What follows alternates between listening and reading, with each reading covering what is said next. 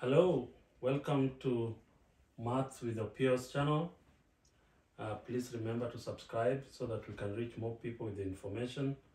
To get us started today, we are going to look at fractions and whole numbers. For example, here is one question that we want to look at today.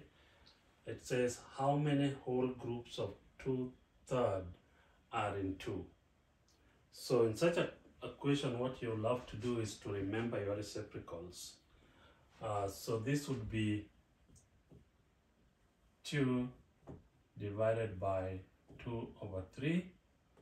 And if you remember your reciprocals, what you need to do here is to change division into multiplication. So you have 2 times, then 3/2.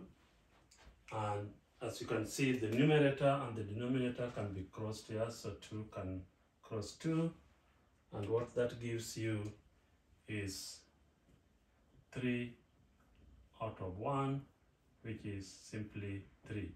So you would have 3 whole groups of 2/3 in 2, and that would be your answer.